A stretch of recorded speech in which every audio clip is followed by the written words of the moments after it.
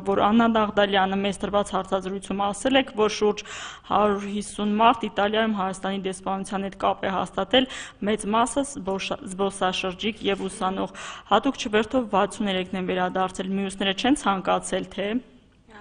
Իապես այն պայից հետո, երբ որ հայտարարվել էր, որ Իտալիայից վերադարձող մեր քաղաքացիները Հայաստանում անցկացնելու են 14-օրյա պարտադիր կարանտինային ռեժիմ, քաղաքացիների մեծ մասը նախընտրել է չվերադառնալ հայրենիք կամ